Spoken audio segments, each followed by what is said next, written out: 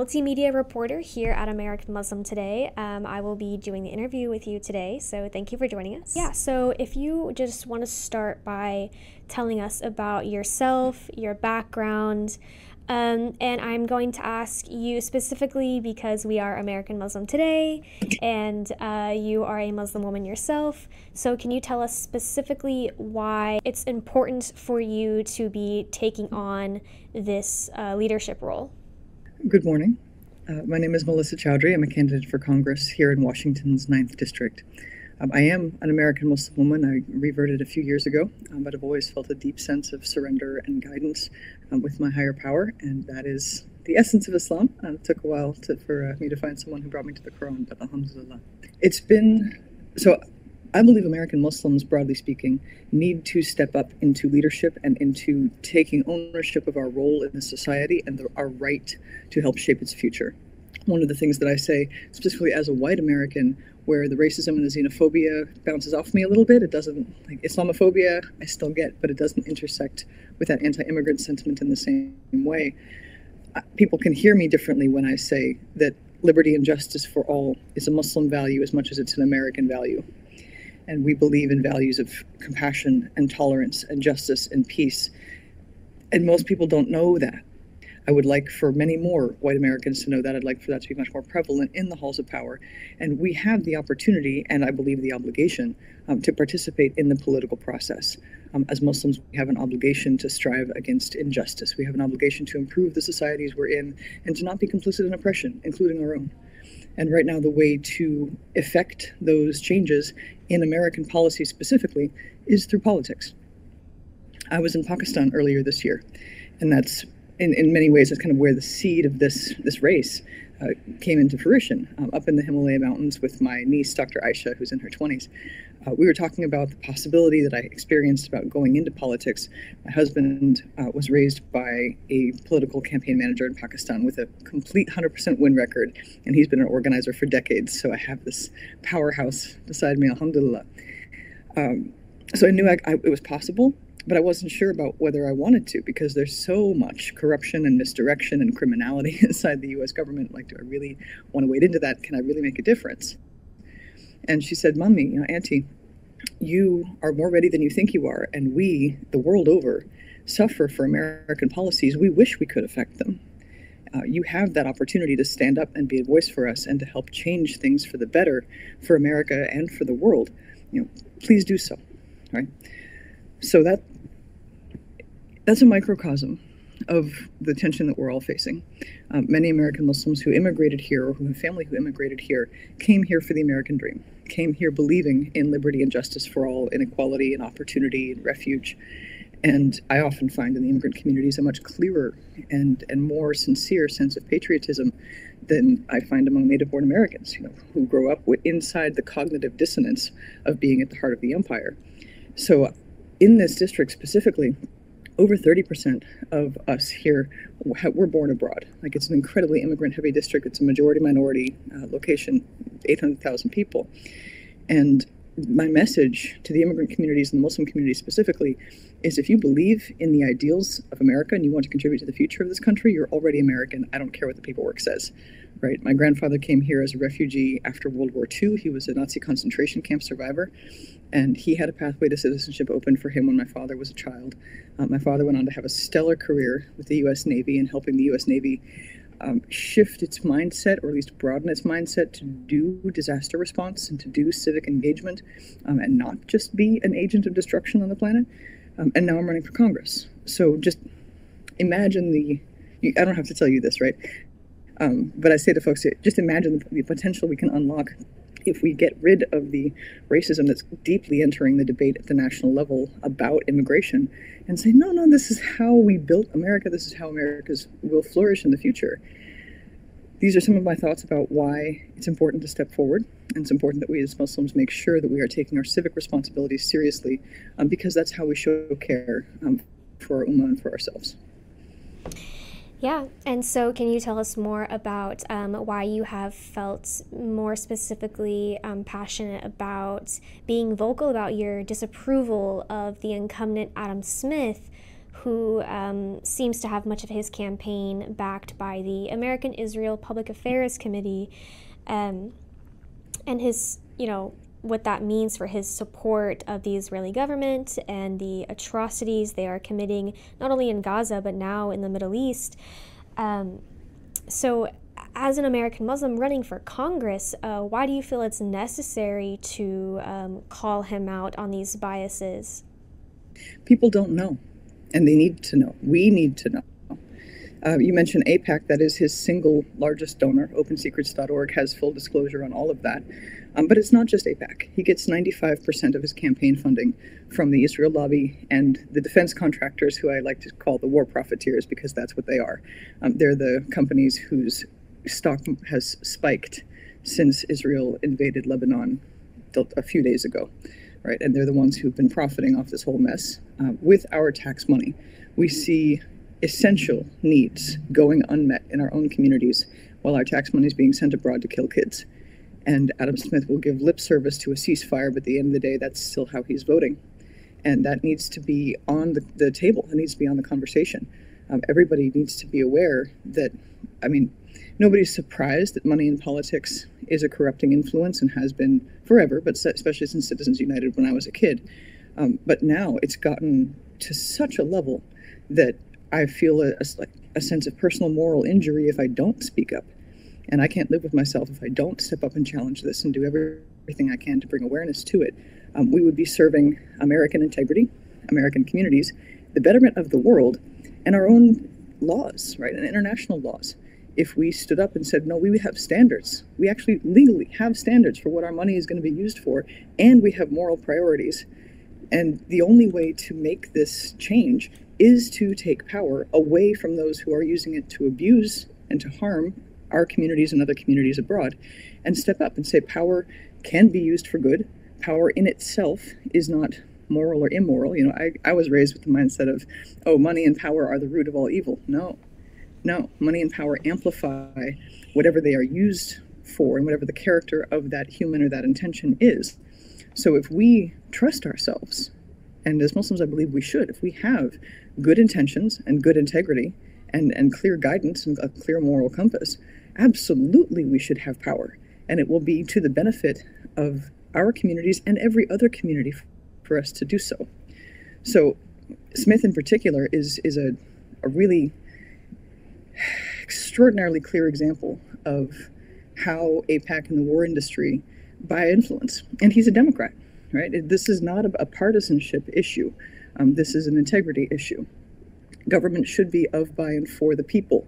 That's one of the things we agree on as Americans, right? Along with liberty and justice for all, ensuring that everyone has life, liberty, and the pursuit of happiness. These are fundamental values that unite us. And it's upholding the Constitution, including fundamental freedoms of speech and assembly. Smith has been formally condemned and censured by the 43rd LD Democrats here in Washington State, his own party, the strongest LD in Washington State, the Seattle Democrats, because of his words against peaceful protesters, people who were exercising their right, their First Amendment rights. He also voted for the Anti-Semitism Awareness Act, quote unquote, which was structured so that it criminalized free speech on college campuses. This is not someone who we can allow to have power. I can't take on the entire Congress. I can only do one at a time and speak for my communities and offer them an alternative. But alhamdulillah, we have won the primary, and that's something I really want folks to know. This was not a race that I knew I was running 6 months ago. We started this in mid-April, and we have made it through the primaries as the first Muslim candidate in Washington State history to do so at a federal level. There is a lot of appetite for grassroots, principled, non-career politician folks to step up. And so I would say that is a message of encouragement, really fierce encouragement to anyone, period, but especially to anyone in the American Muslim community who is even considering this. Go for it. Try, right? Reach out to your communities. You may well be very surprised. And if running for office seems like a stretch at this point, get involved at the local level, become a precinct committee officer, learn how the system works from the inside. PCO positions, at least in our area, half of them are vacant. You can usually get appointed for your local neighborhood organizer just by asking, just by standing up. And I support that with either party, by the way. Personally, I'm a lifelong Democrat. with a lot stronger peace tendencies than the establishment Democrat Party happens to be. But across the political spectrum, like, folks need to be stepping up to represent our communities. No one else is going to do it for us. Right, and that brings us to an interesting point. I'm sure you're well aware that American Muslims often vote for the Democratic Party, many of whom have become disillusioned, hesitant to cast their vote for this party who is actively standing in solidarity with Israel. Through its military aid, the Biden administration has aided this government that is committing these atrocities.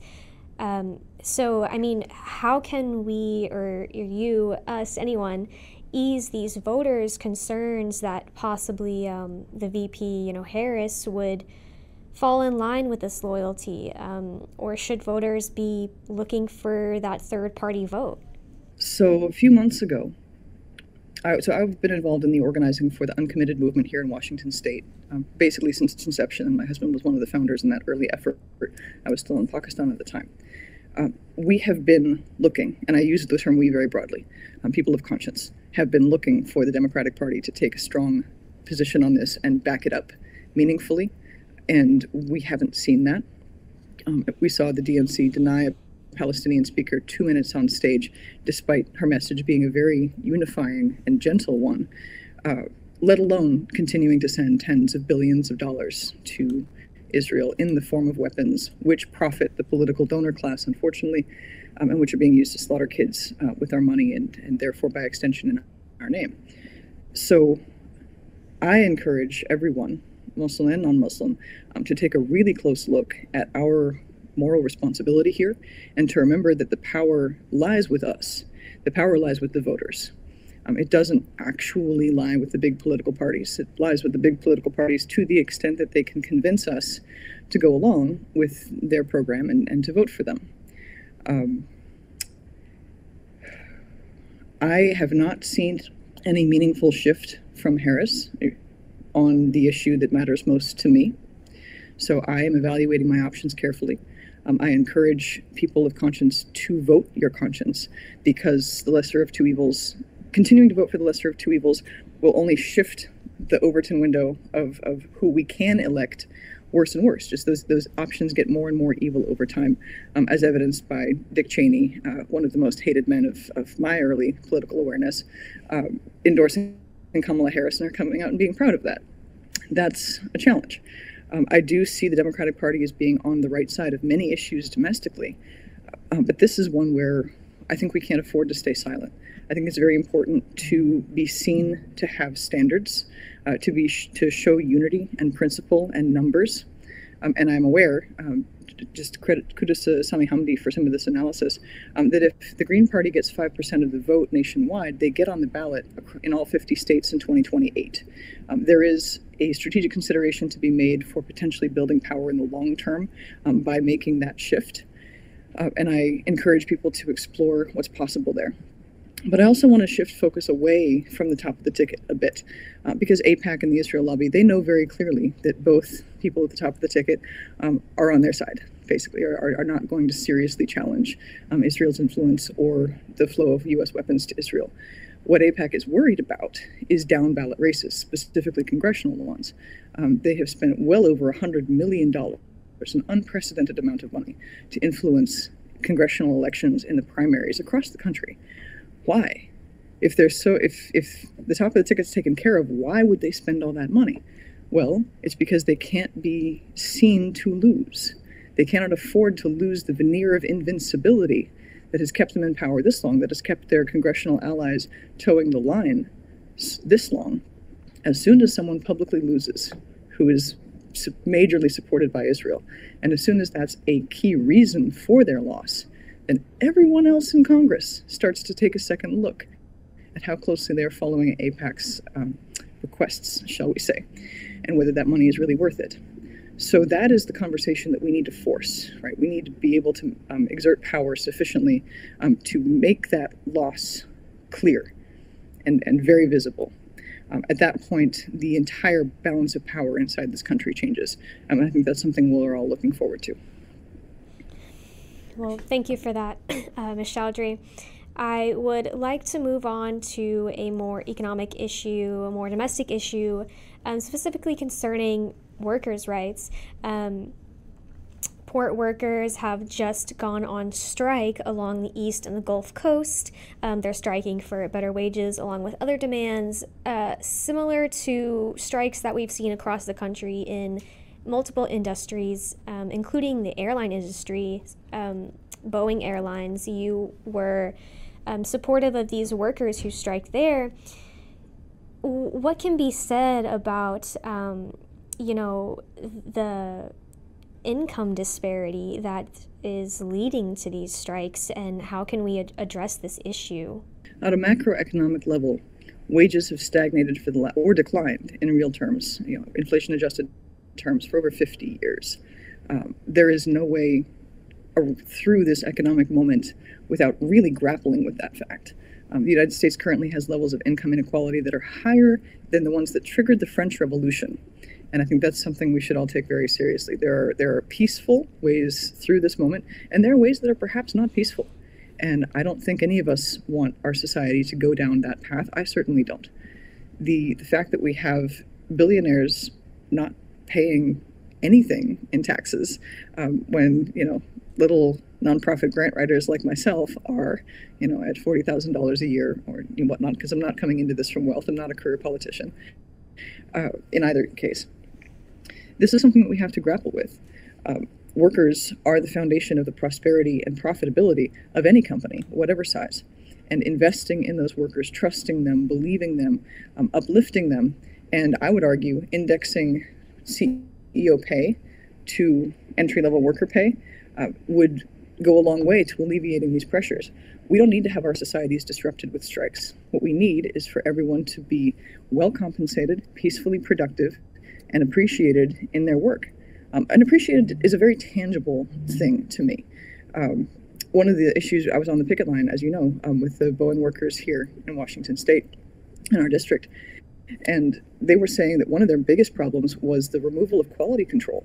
Like, they want to have accountability for the products that they're making, that their names are attached to, that the company depends on, and that, as you know, Boeing has been receiving a lot of flack for. Like, there have been major scandals about quality control that are threatening the company's pretty much existence.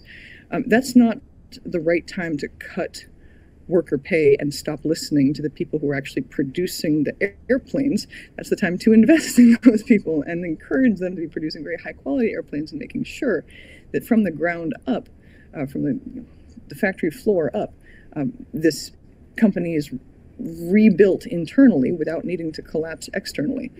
The workers don't want the company to go down. They want the company to strengthen itself and listen to them, and for there to be this sense of shared mission. The idea that CEOs are somehow able to benefit or exit at the expense of the people they leave behind, the workers, if this comes apart, that's not good, right? And I see that mindset playing out across labor movement more broadly and across these other strikes, as you point out. Boeing is very top of mind here locally. My husband's was a labor organizer. His father, as well as being a political organizer, was a labor organizer, all the way up to being the leader of a couple 100,000 people across the financial unions in both Bangladesh and Pakistan when those were one country. All the tellers, right, all the frontline people where their CEOs were seeing 800% increases in pay and they got maybe 5%, right? That's not fair. This is a matter of fairness, and that's an intrinsic drive, fitra, for all human beings. That's all I see in this, is a question of what is fair, what is just, and what will lead to a long-term future where everyone gets to thrive, including the people at the top of the company. Yeah, and moving on to specifically women's healthcare rights, the topic of abortion is on the ballot this November. Your home state of Washington plans to keep its abortion stockpile, especially in case of another Trump presidency, which has been not super concrete in its abortion policy. It has threatened a national abortion ban, but Trump and J.D. Vance kind of go back and forth on this, so it's unclear to us, what their stance on this issue is. However, as we know, this issue is currently in the hands of states. But I think what voters are really grappling with is how should this issue really be handled? I mean, should we leave it up to states? Should it be federally protected? Can you give us some insight to this? Sure. So, first of all, I think Trump and Vance are lying, because they know that their stance on abortion is unpopular, and that stance is on the record, and they would like to pull that wool over voters' eyes. Speaking as a Muslim, speaking to the Muslim community, in an ideal world, we would not need to have abortion access. However, we do not live in an ideal world, and we do not live in an ideal country. And right now, access to abortion and other forms of reproductive health care is health care. And we are already seeing women who are dying because they're partway through a miscarriage and they can't get the simple couple of pills that it would take to help their body expel that already deceased fetus and for them to survive. And instead they're getting sepsis and they're dying. And some of these women are mothers, right? These are women who have other kids, who have a future, and who have responsibilities and obligations. We need to nurture the sanctity of life, including the women who are bearing it, who are already alive, who have matured and are taking care of people and have futures of their own. So making sure, I'll quote my mother actually. One of the things she taught me when I was young, keep abortion safe, legal, and rare is the ideal scenario here in a very mixed culture, a very mixed society. We cannot be in the position of imposing our moral preferences on other people. We must be in the position of protecting bodily and physical autonomy of all people, and that includes the right to make personal health care decisions free of government interference. Having abortion, quote unquote, at the state level might be able to be okay simply because, okay, from my perspective, simply because the majority of Americans will step up to protect this, and there have been Supreme Court cases and constitutional amendments at the state level where these really draconian 6-week bans and other things like that have been challenged and have been overturned. So I have some confidence in the American people. I would feel more comfortable for our country if Roe v. Wade were back in place or something stronger.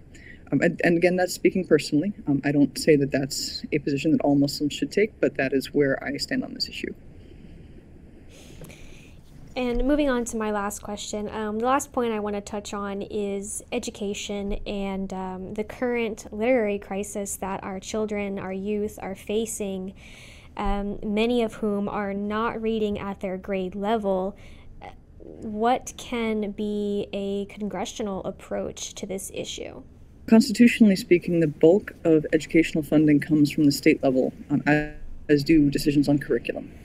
From the congressional federal level, we have responsibility for quality control through the Department of Education, and we also provide funding for many of the more special education type of programs, supplementary support. I want to make sure that that in particular is a real focus. We need to make sure that starting at the child care level, starting at the preschool and pre-K level, we're investing in our kids and we're investing in our communities to have those kids in high quality educational spaces. This is one financial need that we have here at home that we could be fully meeting if we were taxing extreme wealth and right-sizing our quote-unquote defense budget, which has been a war of aggression budget at least as long as I've been alive. The need as well, I want to say a few words about COVID, the need to compensate for multiple years of children, especially small children's very formative social and academic development that was stifled through lack of social contact and through these lockdowns and through school closures. That's something that we're going to be reckoning with as a society for a long time. And I don't believe at the moment we have sufficient just human power, just human capacity, people in these jobs who are reasonably trained in early childhood education and psychology and helping these kids get through this phase and continue to develop. There's great programs out there. We just need a lot more people in them, graduating from them, and then money to staff positions and pay them to take care of these kids and help them come up to speed. It's incredibly important. We've seen the studies showing that at third grade reading level is like the predictor for long-term success, educational achievement, graduating from high school and college, all these things. That's both scary, and it's very, very good and very important to know where to invest and where we need to be making sure that these kids are up to a level that they need to be at. I love working with kids. In an earlier iteration, I did childcare, and I was around kids a lot of the time, and they soak it up. As much appreciation and love and guidance as we can give them, they are sponges for. As any healthy society with a long-term sustainable trajectory is going to recognize that and pour as much into our young people as we possibly can. I think the fact that we have been slacking on that front is long-term, slow societal suicide. Right? We need to be taking care of our young people. They are the future. It's a cliche because it's true. Well, thank you again, Ms. Chaudhary, for joining us today. Would you like to share any closing remarks or tell the audience where they might reach you? Certainly. Yes. First of all, I'm grateful to everyone who's listening and who cares about the future of our country, and taking that on from a Muslim perspective, especially. That's a bold and morally courageous move, and the more of us do it, I think the stronger America is going to be, and our ummah. I can be found at Vote Melissa, 1 L 2 S's, MELISSA, 4 Congress.com. Again, Vote Melissa for Congress.com. In there's my link tree where you can find me on social media, including Substack and a number of other places. Most of my organizing is local, so if you don't see me too active online, that's because I'm out there talking to voters in my district and making sure that I understand the concerns they have that I can address at the federal level and make sure that we improve life for everyone. But that's how you reach me. I very much appreciate the chance to speak with you. All right, wonderful. Thank you so much. Jazakallah khair. Take care.